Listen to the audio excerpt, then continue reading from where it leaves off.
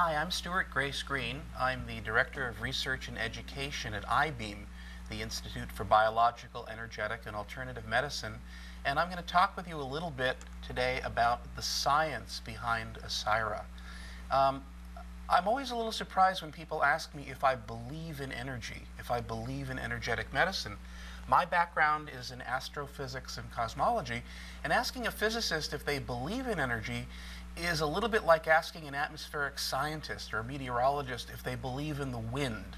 It's a little bit like saying I can see the rain coming down, I understand how it can cause floods and water the crops, but this wind thing is invisible.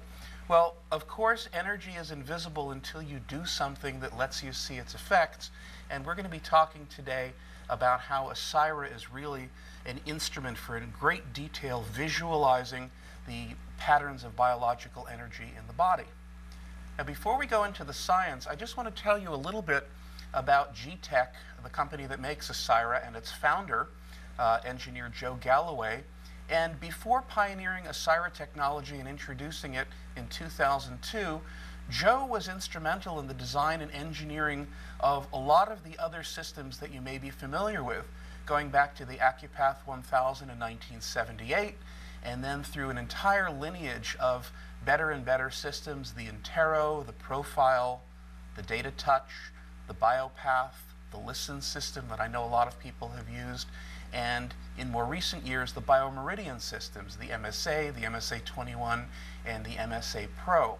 So, given that each one of these systems represents incremental improvements, deepening of knowledge and deepening of wisdom about understanding how to look at the energy systems of the body and interpret them clinically, Asira is really a 10th generation technology, and it incorporates all kinds of innovations that make it actually the most objective, the easiest to use, the most clinically useful and accurate system that we've had the privilege to work with.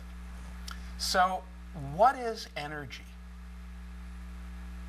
In its simplest sense, energy just really represents the ability of any physical system to change, to go from being one way to being some other way.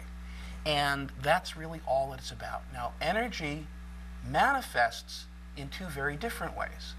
First of all, energy manifests in a way we're familiar with as force, as the thing that generates movement. And the interesting thing about this, what I like to call the first octave of energy, is that it's independent of scale. It doesn't matter if we're talking about the violent explosion of a supernova in deep space, out in another galaxy somewhere, or if we're talking about the movement of a molecule across a cell membrane being pushed by a single electron from a single ATP molecule. This first octave of energy is about force and power. The second manifestation, the second octave, if you will, of how energy manifests is as information. A very tiny amount of information can be modulated, taking its intensity up and down, or taking the speed with which it vibrates, faster or slower, and this can become a very potent carrier for an extraordinary amount of information. Now, if you look at what takes place in the body, some of it is force and movement. Of course, we have metabolic processes that turn food and our nutrients into cellular energy so that we can move and talk and think and do all the things we need to do. But once you get past those layers, most of what's going on with energy in the body is happening at a much subtler scale and is involved with the modulation of the shape of energy to create regulatory patterns of information. And virtually everything in the body works by subtly modulating small but highly precise forms of energy. That's what Asira is about. That's what we're going to be talking about. One of the things that's very useful to be able to do is to take this otherwise invisible energy and somehow bring it to our eyes. Seeing is believing, not just for our own edification, but also for the patients and clients who'd like some way of relating to this technology. So one of the things we do here at the clinic is we use different systems for visualizing the human bioenergy field. An analogy that really seems to speak to a lot of people is that Doppler radar, like you see on the TV weather reports at night, let us visualize the shape of energy in the atmosphere. We said before that the wind is invisible. Well, here's an image of Hurricane Katrina, and through this technology of Doppler radar, you can very clearly see the spiral vortex of the hurricane system. So we like to use instruments like gas discharge visualization and surface scanning electromyography to do a very similar thing, to create accurate, scientifically and clinically meaningful visualizations of the human bioenergy field. Let me give you some examples. First of all, using a technology called GDV, gas discharge visualization, we can create a picture of how physical energy is flowing around the envelope of the body, what in various ancient traditions has been called the aura of the body. Here we're actually taking a measurement and a visualization of what this aura really is made of, and in this case you can see that there's a huge gap around this subject's head, and they were reporting problems in their head, difficulty with concentrating, pain in the head, and so forth. And applying a purely bioenergetic therapy, a few moments later, we took the image again, and you can see that that aura has filled in completely. It's terrific to have a tool like this because people can see this and recognize that something is profoundly shifting.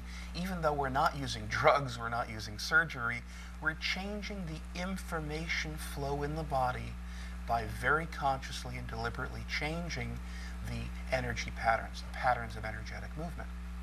Here's another example. This subject reported extreme physical exhaustion after a very hard work day, feeling of pressure and pain at the top and the sides of the head, tremendous difficulty concentrating, and you can see that in the aura there are two large V-sized gaps on the sides and lower down in areas that represent the liver and the colon. There are also holes in this energy field. Now, with only a small bioenergetic program, actually in this case, taking the structure of their own bioenergy field and setting up a feedback loop, modifying the waveforms and pulsing it magnetically back into the body, you can see that the next image shows that the cocoon of the aura has filled in completely. Look at that again. This is how it looked with its various gaps. And then rolling forward, you can see the energy system is now much more continuous. The energy around the head appears better balanced, and the subject, after only about 20 seconds of the treatment, reported a profound sense of relief. The headache was gone, mental clarity was restored, a deep feeling of relaxation. Now, whenever we talk about energy in the body, the concept of frequencies and waveforms comes up, and for a lot of people that's kind of a mysterious thing. It's almost as though there's some kind of divine code book somewhere that certain frequencies correspond to certain things, and I think it's important to demystify that concept a little bit. So I want you to picture what happens when we pour water onto a small sponge. Obviously the sponge is going to absorb some of the water, but after a little while it's going to become full and the water is going to start to pour through. Here's a little video of that. Water is being poured on the sponge, and after a few seconds the water simply pours through. The sponge can't hold anymore. Now, the total time until the sponge saturated was about 4 seconds. Obviously, if we use a larger sponge, the exact same thing is going to happen, except that the bigger sponge can hold a lot more water, and therefore there's going to be a longer period of time before it saturates and the water starts pouring through. And here you can see, after the same 3 or 4 seconds, the water isn't pouring through, the larger sponge is containing it, and it goes on and on, lots more water pouring into the sponge, and in fact, eventually that sponge is going to saturate, and now the water begins to pour through. In this case, the total time until the sponge saturated was about 17 seconds. So why am I showing you big and little sponges? And the reason is that the cells of the body are really a lot like these sponges, but instead of holding water, they're holding energy. I don't mean a mysterious form of energy, I mean they're physically holding biochemical, electrical energy in various forms. And healthy cells have a capacity to hold much more energy than unhealthy cells, and cells that are under constant stress are already overloaded. They're already holding more energy than they can handle, and they saturate more quickly. So if you inject a little bit of extra energy into the body, there's going to be a measurable time delay, just like the sponges, before the energy pours through again. And by measuring this time delay, that's called phase angle, you can determine whether the cells that you're looking at are healthy and have a big energy storage capacity, or whether they're depleted, or whether they're stressed. That is, they're already overloaded with excessive energy. And this is a picture. You can see that the energy going in the red wave is shifted in time, coming back out again. And by measuring that shift, that phase angle, we can learn a great deal about the health of the cellular systems. Now, there are medical studies that link general health and athletic performance and capacity for concentration and longevity to having a very high phase angle. And conversely, there are some diseases like sickle cell anemia that are very easy to correlate with low phase angles that indicate poor cellular energy capacity. In fact, a few years ago, there was a large-scale study in Africa of sickle cell anemia, and it was very expensive and very difficult to draw blood, and they found that they could use phase angles reliably to determine the incidence of sickle cell anemia in the population. Now, because in the living body, the cells and the tissues are always engaged in exchanging energy. They release energy, then they recharge again as they do their biological work. They naturally set up patterns of vibration. They set up patterns of oscillation. So let's look at a little bit more complex analogy that matches what happens in the body better. It's similar to the sponges, but it takes it one step further, because in this example, we're going to link the filling and the discharging of energy into a continuous cycle. And this is going to show us why the movement of energy in the body is naturally organized into frequencies, into different characteristic signatures of oscillation. This is a famous bamboo Chinese fountain. Sometimes these are built very large and put in gardens to scare away deer. And you can see that as the little bamboo cup fills up, it reaches a point where it can no longer hold any more water and it dumps out. Because the body is always moving energy, it's always going to set up exactly these kinds of patterns of oscillation. Now, if you have a simple oscillation, that can be characterized by a single simple frequency that's just simply vibrating in whatever the medium is. Just like we had with our fountain, there was a constant frequency of filling and dumping, and filling and dumping, and filling and dumping. But in natural systems, in complex organic things, including all living organisms, the situation is quite a bit more complex.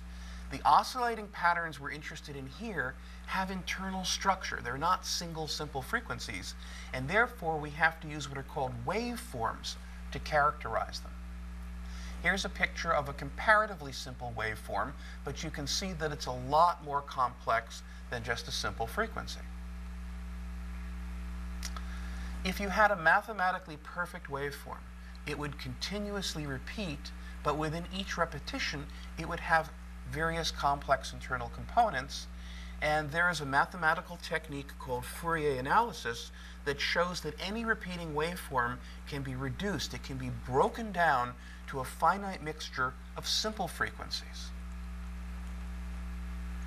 So in that case, here's our original waveform, and we see that it's actually made up by superimposing, by combining three simple sine waves. They add up to make the more complex wave form. So once you've done that, once you've broken down your complex waveform into some number of simple waves, you can then store that information just in a very simple numerical array, and then use simple oscillators to put the waves back together again. Just like addition and subtraction are complementary processes, this process, which is called Fourier synthesis, is the exact complement of the Fourier analysis. This is what lets devices like the Asira store arbitrarily complex waveform information that corresponds to things going on in the body, and actually to do it quite simply and very, very accurately.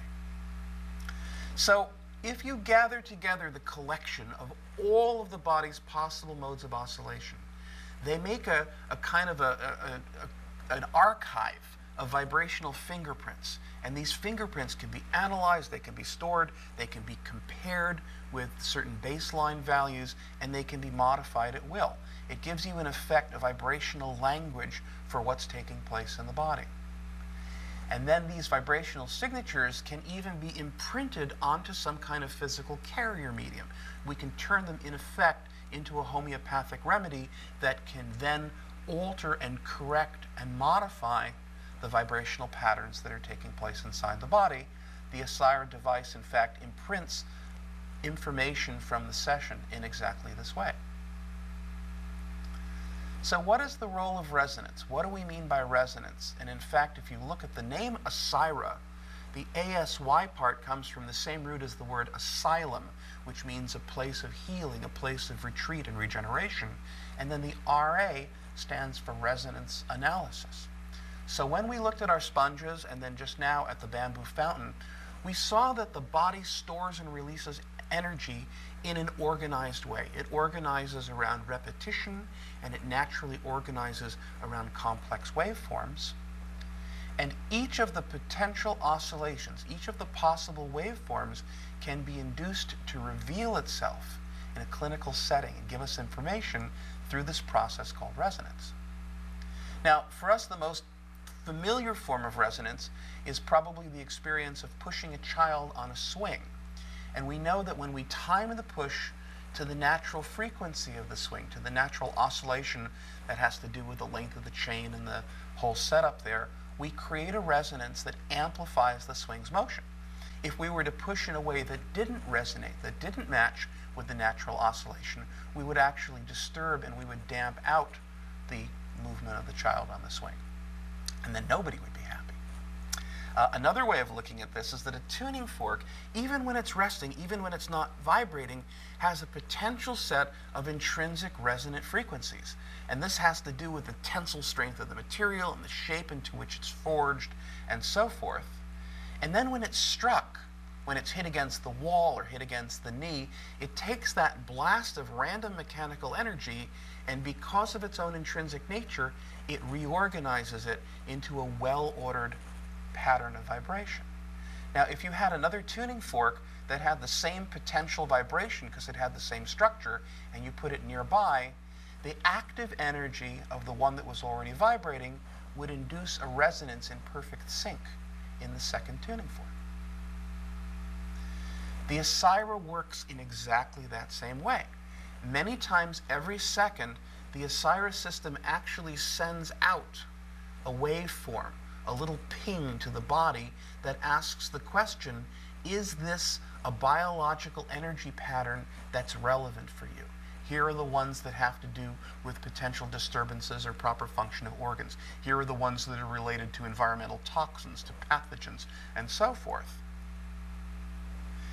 And then the probes in the subject's hands measure the electrical response to whichever of these waveforms that the body is pinged with by the Asira device actually induced a resonance, change the electrical activity in the body, just like the resonance that's induced when we push the swing or in the second tuning fork when the first one rings the same way.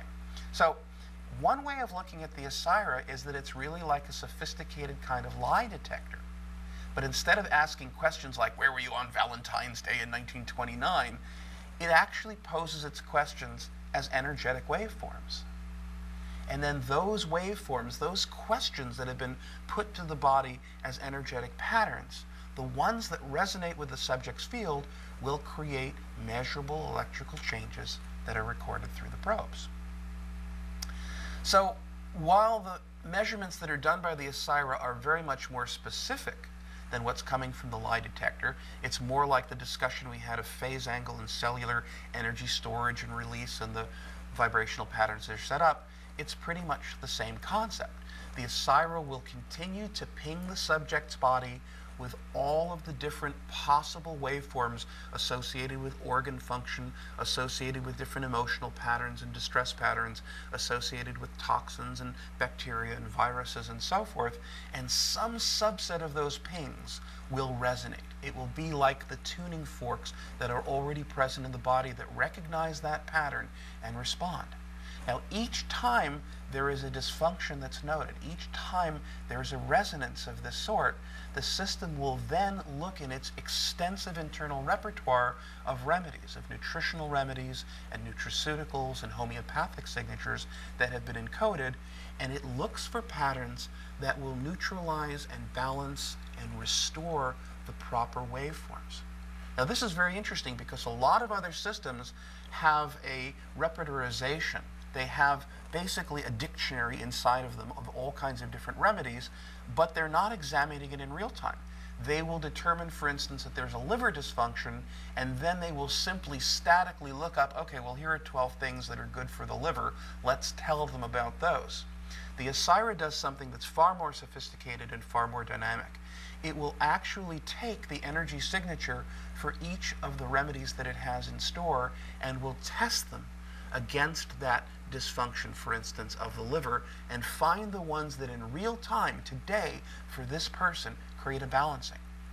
And as it goes through all of the different dysfunctional energy patterns, and it finds 5 or 10 or 15 or 20, not only will it find the remedies whose signatures help to regularize and restore and balance them, but it will also look at all of those disturbances and all of those remedies together in context and make sure they all harmonize.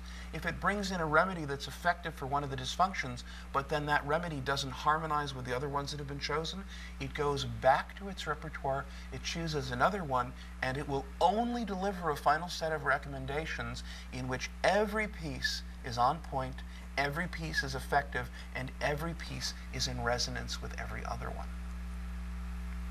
So I like to say that the idea that our internal state can cause physically measurable reactions isn't a new idea. Here's Pinocchio, and of course he had his built-in lie detector. So this notion that the body responds in ways that can be observed and detected and measured based on external stimuli, like asking questions, whether they're verbal questions that are truth or lies, or whether they're energetic questions, we can measure the responses. Now, another key to the effectiveness and the accuracy, the tremendous accuracy that we've observed clinically, is the way that Asira calibrates to each individual uniquely. And we like to call the explanation of this the tin can telephone effect. Let me show you what I mean. If you imagine two people talking over a tin can telephone, you know that the string between the two tin cans has to be tight. If it's not tight, then no sound is going to be transmitted, and there's going to be no conversation. The person speaks into the first can, the can resonates, but that resonance is then not carried by the string. On the other hand, if the string is pulled tight, then the sound energy that vibrates the tin can makes the string vibrate in resonance with it, and you have a completed circuit. In the first few seconds of each Asira test, the device does exactly the same thing. It performs the bioelectrical equivalent of tightening the tin can telephone string. It does the equivalent of making sure that there is a completed circuit that information can flow through. So why does this effect make such an important difference in the accuracy of the results? Very simply, when you send bioenergetic waveforms into the body, you need to know that they're reaching their intended targets, that each system that you're attempting to inquire about through resonance actually gets engaged and successfully resonates and reports on its status. Otherwise, you're not getting an accurate reading. So because each person's electrical characteristics are somewhat different, and in fact the same person's characteristics can be different at different times, you need a specific intensity of the pinging waveforms to ensure that you have that tight string, to ensure that every possible resonance is actually being activated.